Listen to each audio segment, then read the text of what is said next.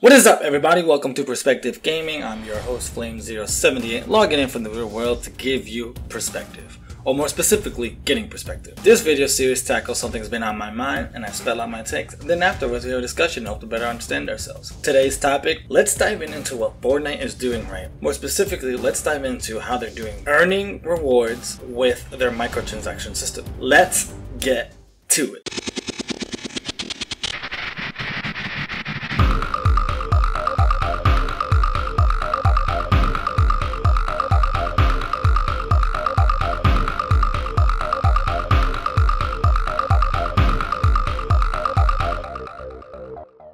So Fortnite is clearly killing the game, and everyone is on these games-ish. And I, for one, praise the game for doing a lot of things right, or in terms of creating a fun game in the Battle Royale space. Though for me, the debate of Battlegrounds and Fortnite is that I chose Battlegrounds because I enjoy that game more. That was my conclusion. That is what I've been doing for the past couple of weeks. A daily login to Battlegrounds while I occasionally log in to Fortnite. But in the middle of Season 3 of Fortnite, I found myself having more daily logins for Fortnite. And this happened consecutively until the end of the season and to the beginning of this season. And I stepped back and I realized why. Fortnite does a lot of things right, and we clearly see that because of the world-breaking records, the money being thrown in it, just the fact that this is such a buzz. So I wanted to personally examine what is going on with this game, and I found some interesting conclusion as to what is helping Fortnite be successful. So let's take a look.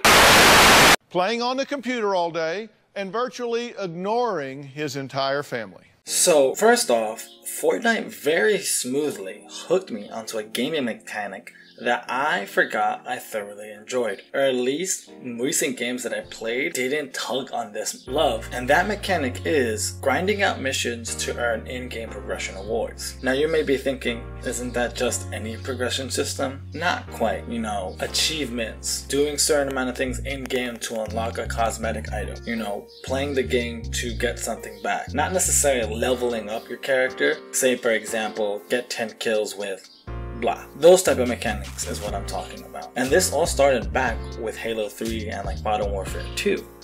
These games, I love going back into multiplayer time and time again to try to get that one skin, to try to get that one armor. Y'all remember the Hyubasha armor in Halo 3? That ninja looking one? That armor was awesome and everyone wanted it. And we all went to forums and walkthroughs to figure out how to get that armor. But even other armors in that game, you knew by looking at a Halo Spartan what the player did to get them. And that for me was really cool. I love that part. Because I have to be honest, multiplayer only games, or the multiplayer aspect of games, I tend to phase out a lot quicker than most just because I don't like going back in all the time if I feel like I'm getting bored. But a good hooking system like that where that rewards you for playing the game or doing certain things will get me to play more. As time went on, the game started to shift. You saw this mentality growing with different types of game. You all know what I'm talking about. The dreaded loot box system, the microtransactions invasion in our games. And for me, the first big hit was Halo 5. Like I mentioned, Halo 3 was a big thing when working cosmetics. Same thing with Halo 4 and all the other Halo titles. So Halo for me, I grew accustomed to being able to do that. When Halo 5 introduced the rec system and I realized that earning rewards was just a luck, it got me so pissed. I mean, a lot of people got pissed. Like, that system was hated for very good reasons. But it was just a trend that gaming was doing. Now the problem is, myself and a bunch of gamers started thinking, and lying to ourselves really, if it's just cosmetic items, then I don't care if it's behind loot boxes, then I'll just pay and it's okay. It doesn't interfere with the game. Well, you know how the saying goes, you put a frog in boiling hot water, it'll know to jump, but if you cook it slowly, it won't know it's dying.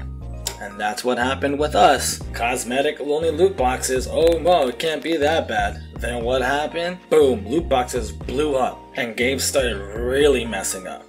Need for Speed, Shadow of War, Battlefront 2, just to name a few, had atrocious microtransaction loot box systems, and people got pissed. It caused so much stir. Battlefront had to rehaul their system, so did Shadow of War. Now you have governments trying to make these things illegal. Like, now companies are afraid to do loot boxes. But what does this have to do with Fortnite? Like I said, and like everyone knows, Fortnite is a giant storm that has no end in sight. And it's a really good storm. I mentioned having this active sensation of logging in and grinding out for things, right? That's what Fortnite got me hooked into. I'm logging in to get these achievements.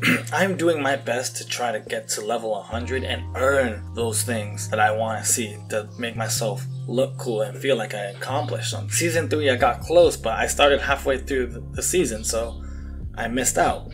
Now in Season 4 I'm trying really hard, finishing every Battle Pass challenge. And it's fun, it's addicting, and it gets me going. And I don't believe that's just a me thing. I think everyone likes to log into the game for a goal, and Fortnite does this very well. It's one of those addicting things in the video game loop that is worth getting right. Now I mentioned loot boxes because what I want to talk about next is Fortnite's monetization system, and I think it's one of the best out there, and once again it is the reason why I think Fortnite is doing so well. The Battle Pass system does one thing that all gamers want. It gives us a choice. I personally love actually playing the game to get cosmetic stuff. That's what I grew up with. But this day and age, and with that shift in the gaming industry in the last decade or so, with microtransactions and loot boxes, this new generation of gamings are used to being able to like, oh, I want this cool pirate hat, I'll just throw money at it until I get it. And that's what younger gamers are used to. Now, I'm not saying that that part is right or wrong. I'm just saying that's how I feel the current state of gaming is. It's just a fact. You want it, just buy it. Fortnite allows gamers like me to grind out levels, but it also allows gamers who are used to just throwing their credit cards and money at the game to get what they want too. We have options. No matter how you play, you get to play how you want. And I mentioned these two things because I think those are the extremes.